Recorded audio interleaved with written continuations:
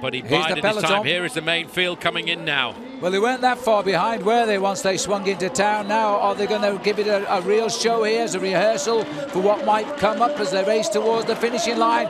Cavendish comes bursting out the middle, chased by John Degenkolb, and Sagan trying to get on turn. Cavendish on the right of our picture. He's keeping that rhythm going. He gets 7th place on the day. Sagan will be 8th.